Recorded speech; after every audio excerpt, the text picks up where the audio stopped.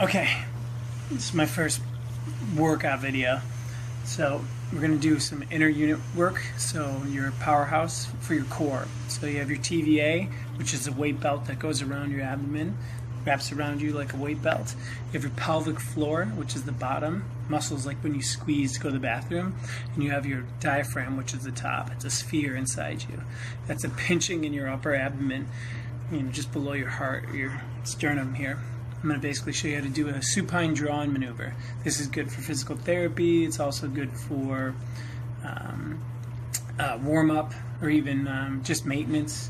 So if you feel like your back is weak or your core is weak or your back hurts, this is a pretty simple exercise to fire up some of these muscles that should be working automatically but usually aren't. Put the foam roller between your knees. You're in a supine position.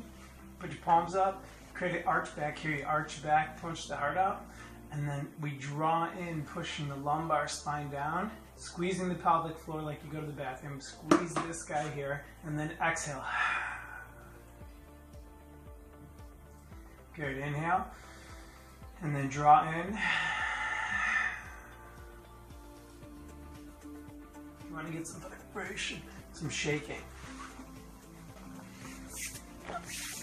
I would do about 10 of them, trying to exhale as much air as you can, trying to clear your lungs and just let go.